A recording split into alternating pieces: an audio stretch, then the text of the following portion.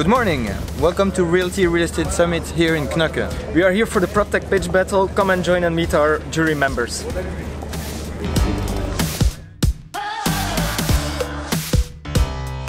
It's a great event because on a daily basis you have some business as usual, and from time to time you have to take a minute to see what's happening outside your business, and you see that there are a lot of great players that are disrupting what we do.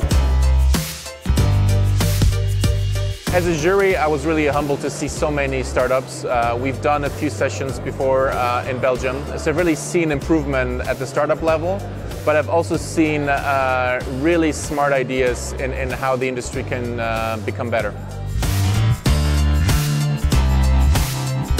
We had a lot of nice startups. The pitching was very nice. They were very proactive, and we could see that they were motivated and that they have some good ideas and that it's going to be the future. I think the event in Knokke is something new. It's something a little bit different, and I'm quite sure it's going to be a big success. I was very pleased with the selected companies that were presented here today. Impressed also with the innovation capacity of those companies, and I really think we have selected the best winner.